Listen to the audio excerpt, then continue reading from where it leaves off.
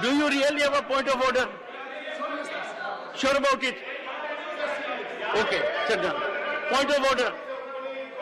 Okay, Mr. Derek O'Brien, your point of order. Sir. Please settle down. Yes, sir. Professor, I have a point of order today, sir. Page 91, 261 and 262 regarding the expunging of words used in Parliament. I've got two examples, sir, which we can quickly correct. 261, what can be used, what can't be used. Sir. What is your point of order? That about the words being used in Parliament just now. What is your point of order? These words need to be... What is point of order? My point of order is the... Sir, my point of order is in Rule 261. Derek, one second. Is the word... 1 minute, sir. One second. I know. Raghav, take your seat. Just 1 second, Raghav. Is something wrong with your...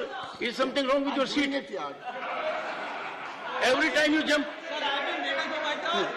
Derek, 1 second. Sir, my point of order is on the words which can be used in this house or not. That's my limited point of order. I'm going to give you 261, 262.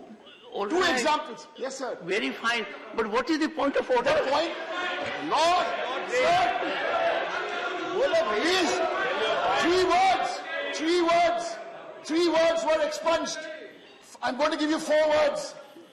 Yesterday we said the Prime Minister should open his mouth on Manipur. His Prime Minister got expunged. Manipur got expunged. Why? It is expunged. Sir, One second. Sir. No, one second.